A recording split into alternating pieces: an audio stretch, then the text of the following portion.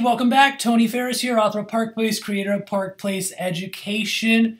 Tactic number 6 of Tactic 16 on the strategies that we deploy on a daily basis to find the gold mine deals out there, the deals that are off market. Those are the ones where you get the 12, the 15, the 20% cap rates. The deals online, yeah, everyone's looking at those. Everyone wants those deals. So here we go. Tactic number 6, postcard mailings. This is huge. This is definitely a game changer when it comes to looking for and acquiring mobile home parks. All right, postcards. So perfecting your postcard, let me tell you, I have been freaking beat up along the way like no other. You name it, from giving out my own phone number to just wrong thing after wrong thing, and I've learned so much. We've got some great stuff in this video that I'm going to be sharing with you. Now, number 1 is setting up your phone number. My first postcard mailing, I sent out 1,000 postcards with my good old 951 personal phone number, and guess what? I still get people calling me, including residents, just simply because I wasn't educated enough at the beginning and I gave out my personal cell phone number. So if you can get one thing from this video, just one thing, it's never have your personal phone number. I use Grasshopper, and I can definitely include a link for you at the end of this video as well. They're a really great platform system where the resident or the seller, anybody essentially dials that number, and then it gets rerouted to your phone number as well. You can also have different, press 1 for billing, 2 for a plumber. I use Grasshopper for each and every single one of our mobile home parks. Now, here's a really cool, quick strategy, if you will. Let's just say, for example, that I meet investors and say they want to buy a park in Tennessee, for example. Well, what's one of the main area codes in Tennessee? It's 901. Now, here's the thing is a lot of these owners, they're savvier than you think. And if I call them with my number, an Orange County number, Orange County, California, 714 area code, they're going to be like, who's this damn whippersnapper from California thinking that he's going to come in and swoop on my deal, as opposed to a local area code. Now, the great thing with Grasshopper is you can pick your own area code, which is super cool. Now, one of the things that I just kind of briefly want to cover here is you want to find a way to establish a connection on your postcard. So as you can see here on this one on the right, what I did is I've got a 901 area code. Now, this is when we were marketing to Tennessee. I have my personal email on this, so it's not like a huge .com. We're this major business.com. So what you're doing is you're portraying just a small-time investor. Now, again, you want to be very calculated on your questions. As you can see, if you would like to, or have you ever considered, and again, preservation of capital gains, and then small-time operator. You're not portraying yourself as, hey, I'm the freaking 3rd largest owner in the whole entire country, sell me your park. You're a mom and pop looking for deals from mom and pop sellers as well. So again, be personal. That's the biggest thing. Pain points. So right here, here's my very first postcard. As you can see in the bottom right, call Tony. So yeah, if you want to call me, there's my personal number as well. And I just had it on there, so I just didn't know. Thousands and thousands upon mailings, and I've got stories for days. I've been in meetings before, and I'm not able to answer the phone, and I got to put it to voicemail. It's obviously an owner that got the card, and he leaves a voicemail, and I'm still in meetings. Then he calls back again. He's like, damn it. He's like, you sent me a postcard. What do you not pick up the phone? Do you want to buy my park or what? Because I want to sell it. So again, that's where I made a huge mistake at the beginning. you definitely want to use a separate phone number where you can have it rerouted and or redirected. Um, one of the few things that you definitely want to consider as we go into these bullet points is the pain points for sellers as well. A lot of them are, the parks are mismanaged. The sellers aren't taking really good care of them. And when I say pain point, what I mean is, it's okay if, we buy turnaround parks. We take parks in any condition. So you definitely want to convey yourself that way. Pain points. So here you go. Let me help you structure a sale that in ways to still provide hassle-free residual income. So as you can see, hassle-free. There's another pain point. It's they don't want to deal of the frustration. Another pain point is you can put we buy cash or let us help you structure a simple, successful close. Again, don't be too pushy. Your number needs to be calculated. We went over that as well. Think about where you want to acquire the parks, and I'd strategically do an area code in that area.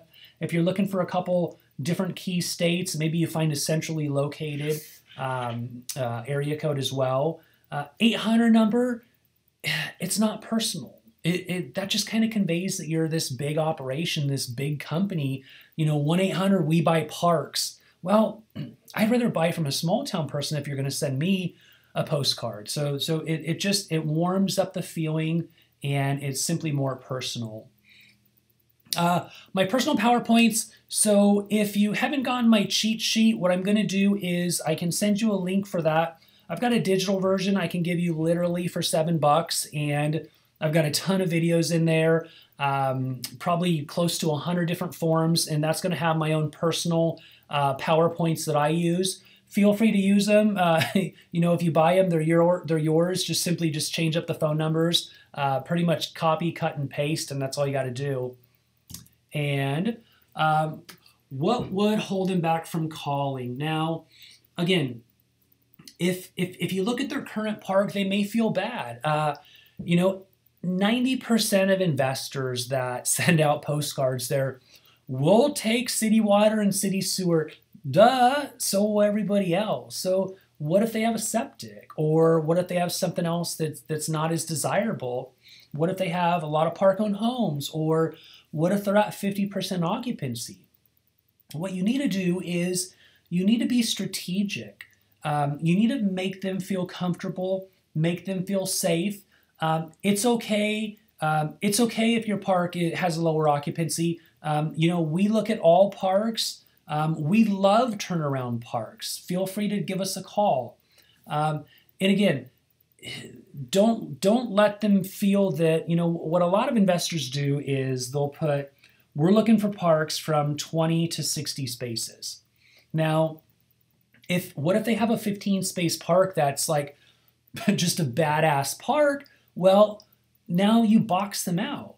They're not going to want to call you. Or what if they have an 80 or 90 space park that it's completely paid off, and you box them out. When you say we prefer this, we prefer that, this is what we're looking for, leave it open-ended because you don't know what you're going to get. So again, make them feel comfortable, add value to them. And again, some other documents in the cheat sheet that I have is a document that I created, and here's the thing is fully 82% of our parks were through owner financing. And I was talking to a great friend today, and what we went over is 100% of those parks, not one of the owners said they're willing to carry paper.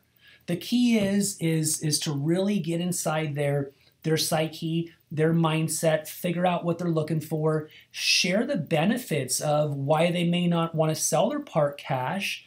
They're going to be dealing with huge capital gains, and they're in their golden years. Maybe they're really just looking for a good, steady, consistent cash flow. So it's completely up to you to do that and to convey yourself for them. What I wanted to do, and again, put yourself in the owner's shoes. What do they want to see? Think about them. What are they looking for?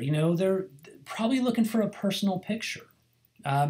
Just what can you do to really set yourself apart from the competition? And we pretty much went over that as well. The postcard has to be personal, has to be honest, and definitely stories are great.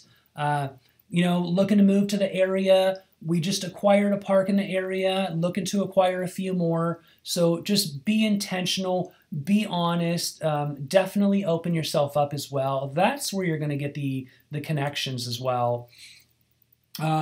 Postcards cost money. Holy smokes, do I have just stories after stories. So this is literally the stacks and stacks of papers when I was looking for deals. Now, depending on who you use, there's a lot of different companies out there. Where I screwed up at the beginning is, so this right here is Kansas City, for example. What you want to do is you want to find the areas that you're interested in pursuing. Now, here's what I mean. I've mailed out thousands upon thousands of postcards, and so many owners have called me back. Much to my disappointment that their park was 5 spaces. The population was 426. There was one Piggly Wiggly gas station, and that's it. And it was a great deal. The unemployment was 15%. So it's like, what do you do? There's nothing you can do about it. So learn from my lesson and my mistake. Focus in when you're working on your postcards, and we'll get into my spreadsheets in a moment. When you're working on your postcards, focus in on the areas that you're looking for. If it's a city that's 500 population, and then the 20 miles around there that's also a small population, what I do is I'll put those red in my spreadsheets, just to pretty much have those to where that's definitely what I don't want to do in my mailing, but I still won't delete them. Now, what I do to find deals when it comes to postcards is step number 1, identify the key state. Now, the first thing that you want to do is you want to stay away from the rent control states, and there's not a whole lot of them out there. Just Google rent control states. I can even share some documents with you as well. I've got those in the cheat sheet if you're interested in it. Again, that's $7. I've got 100 forms for you. Second is you want landlord-friendly states as well. That's a huge key component. So once you identify those, your next step that I personally did when I started was identify the top 20 MSAs, the top 20 metros in the state. What I did is I leveraged my virtual team for that. And again, if you're interested in working with my team directly, reach out to me, let me know. Tony@parkplaceedu.com. Have them do the research. So take Kansas City, for example. Now, what I did is, take Kansas, I should say. What are the top 10 or 15 metros, and have that population? And as you can see here, this circle, it's like, I'm huge on systems, and you're going to learn that from me, but talk about old school. I literally took a protractor, and what I did is, here's the thing is, ask yourself, how far are your residents going to drive? Now, they're not going to drive that far to work. I'd say 20 miles. So what I do is, if you're looking for a park in the huge metro, they're going to carry a massive premium. So the secret is to find every single park within a 20-mile radius within that metro. And that's what I did. So as you can see, I've got green here with the circles. So you got some cities, 35,000 population, some cities, 5,000 population. So you can see I checked those off. Some cities, 25,000. So what I do is I'd focus and I'd reach out to those cities when it comes to marketing with postcards. Game plan, that's huge. Just identify the states, and I drove that home just in the last few minutes as well, that you want to market to. Again, the person that chases too many rabbits catches none. As you hone in on the area, the metros, you're going to find out that there may be only a few hundred parks in that given area. So just focus intentionally with everything that you have in that geographic area. So what I do is I do everything that I possibly can Reach out to owners, suppliers, dealerships, transporters, just anything that you possibly can in that geographic area to definitely hone in and source as many deals as you possibly can. Reach out to brokers, reach out to small mom and pop realtors. Just do a massive marketing campaign to that area, and I can pretty much almost guarantee you that you're going to uncover some really good stones. Time cost. It takes a while to build it out. I'm not going to lie. You definitely need time to focus intentionally. And one of the things is maybe you just get up 30 minutes earlier in the morning and focus on your marketing plan and exactly what you want to do. You have to write it down though. You got to set goals. You can't just, again, I talk about it a lot. You can't just drift. It just really doesn't work that way. Split testing. We're going to get into that a little bit more in some other videos, but split testing is essentially, say you mail a postcard and you have your one phone number, okay, from Grasshopper. Well, what you'd want to do is you could do, say instead of a postcard, you could do a yellow letter and do a different phone number and a different email. Now, you have two different avenues to split test. To have an accurate split test, what you want to do is you want to market to the same audience as well. So say you spent $100 marketing postcards with this phone number. You want to track how many responses back you got from that $100. And then now you want to market $100 to that exact same audience 3 or 4 months down the road with something different, maybe a yellow letter, and then track those responses as well. And that's essentially what split testing is. And the way to be successful, you have to split test, you have to refine, and you have to adjust, and then just completely rinse and repeat process. And again, we spoke a bit about this, how to save thousands of dollars. Don't send a postcard to an owner that you're not at least interested in looking at the deal, and it's tough. Your areas need to be highly targeted. It needs to fall within the metro. It needs to fall within the radius, and you're going to save a ton. I literally $1,000 mailings, and I probably got a dozen calls on just exceptional deals that I just simply couldn't even consider. It's, again, if the and believe you me, I don't know where you live right now, but there's a lot of areas out there where the population's 150. I'm not exaggerating. All right, so you're going to have a lot of bad addresses, and that's just kind of part of the game. So what you want to do is you want to figure out, what are you going to do with those bad addresses when they come your way? Do you want to use your personal mailing address and then have them go there? I mean, it's a little bit personal. I initially did that. Or do you want to use a P.O. box and have them go there? So that's definitely something to think about. One of the companies that I use, and I can send you the link as well, is I use Virtual Post Mail. And what that is it's a third-party mailing company. And what you do is they give you a P.O. box, and then any of the bad, you can use this for anything. I mean, literally, they can even deposit and cash checks for you. You can use this for your taxes. I mean, for anything and everything under the sun. And what they do is they scan the documents for you. So what I do is I'll use Virtual Post Mail, and then I don't keep anything personal in there. I use it just for marketing. I think it's about $10 a month.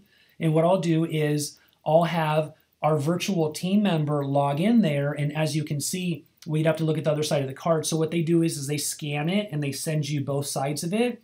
And what you want to do is you want to have your team member put this information, the park that you are looking at, in your spreadsheets, and then I identify that being red, meaning don't mark it to that again. And then what you want to do, I think we already covered GIS maps. You just want your virtual assistant or your team member to go in there and look up the park and the address and the owner, and then just simply update the address.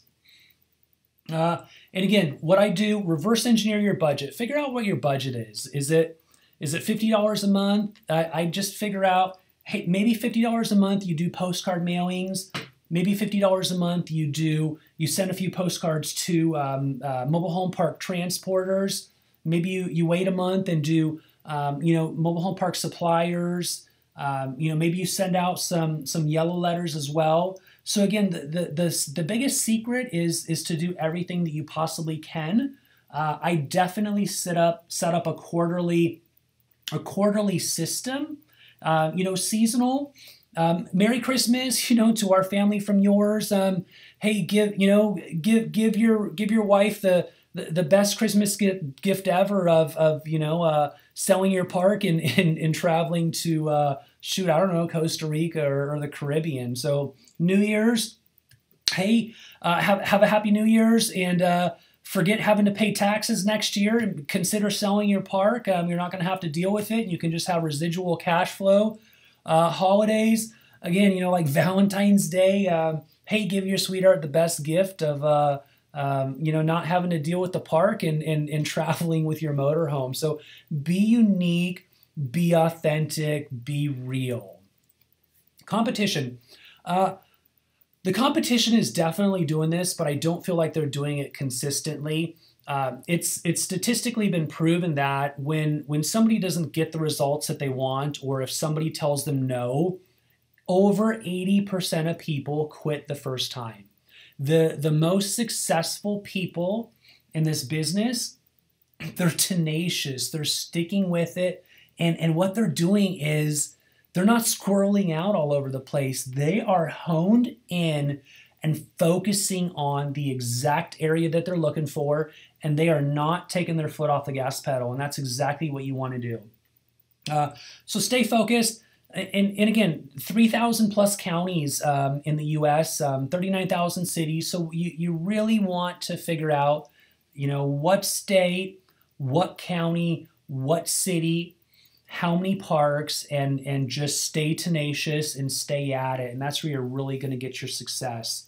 What are the odds? Let's see here. What are the odds that investors are mailing where you are? Unlikely. Definitely unlikely. So look at that above. 39,000 cities. So never be fearful of your competition. Don't worry about that. Everyone's probably thinking the same dang thing. So how many investors are there out there that are marketing to 39,000 cities? Not one.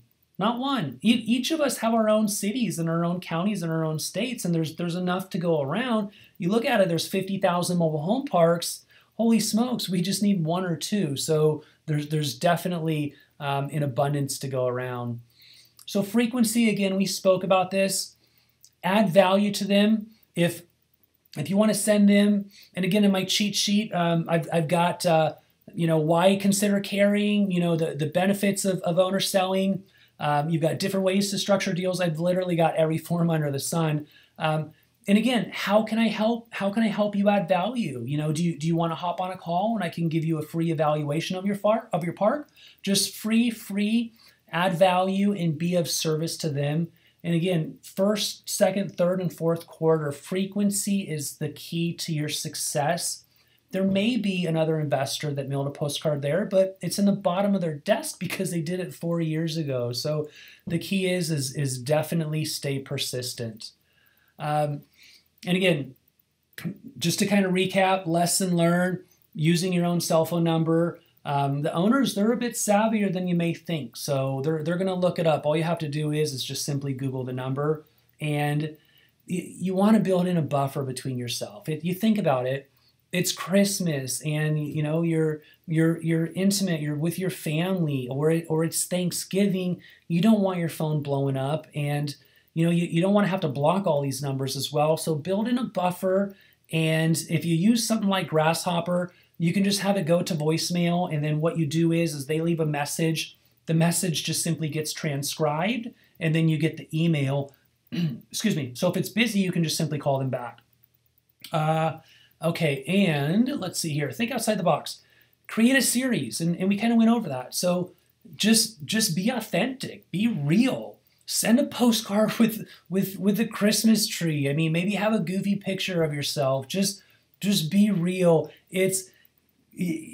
Let me ask you, how many postcards have you received from marketers or I get postcards in the mail all the time, just from everything under the sun. And how long do you have? Well, you probably have like 2 seconds. And if you don't catch their attention in 2 seconds, they're probably just going to throw it away or not even look at it. So something's got to stick out. Something's got to be, authentic, real. I love pictures. I love, maybe good, unique colors. Again, think outside the box. Like we spoke about before tax season, maybe send something with, a dollar bill or just something goofy to where they can save, to where it's going to catch their attention. That's the biggest thing. And again, we went over this. Where do you want the return center to go to? Think automation, think leverage. Spoke to a great friend of mine today, and yeah, you could do your own P.O. box, but say you do a massive mailing. Do you want to go get those 100 postcards from your P.O. box, take your camera and snap the picture? That's brain damage. So focus on the 80-20 rule and just think of terms of how to be more efficient. And again, your own mailbox, that's personal. I'm more of a fan of a virtual mailbox. So tactic number 7, what I wanted to get into really quick here is kind of what I do with the spreadsheet. So let's see here. Let's take Idaho, for example. And again, if you're interested in this, I'm for the first time selling them. Never done so before. What I have included in my spreadsheets with probably 10,000 hours, every single U.S. realtor, population demographics of the city as well, MHP management companies, MHP suppliers, MHP transporters, MHP dealerships, MHP brokers, market data of the area. Huge. We're going to be covering this as well. Is there a local Walmart in the area? Let's see here. So here you got Idaho, Blackfoot. We've got a park in Blackfoot as well. Local Walmart, yes. Area vibes, livability. So instead of having to troll on all these websites, you have this at your fingertips, which is awesome. Unemployment rate, 3%. Local apartments, 3. That's huge. So what's your competition? Be fearful when you have hundreds upon hundreds of apartments in the area, because that's your competition as well. Average rent rate for apartments, you've got that as well. So just a ton of information. MHP owners, let's see here. So again, let's bump this up. So you've got Park City, Park State, Park Zip. What I did is I also added county assessors. And when you scroll over here, you got your livability score, you've got city population, you have population increase or decrease in the percentage rate, you've got city housing value, so you know the median income, you've got average rental rate for the area, crime rate on an A to F scale, you've got a C+, number of schools in the area, total apartments, average apartment cost. So we literally have, list upon list upon list. So if it's something that you're interested in, I've literally spent like 10,000 hours. That is going to cover it for this video. And in the next video, we are going to get into tactic number 7. This is going to be a good one. This is when you start making calculated offers to sellers. You're either going to piss them off, or they're going to be like, whoa, I didn't know my park was worth that much. So strategically, you're doing that by design. You want to get them to call you, and from there you set the table and start to create the relationship as well. All right, that's going to cover it for tactic 6. I'm going to see you in tactic 7 soon, and you have a great one. I'll talk to you soon.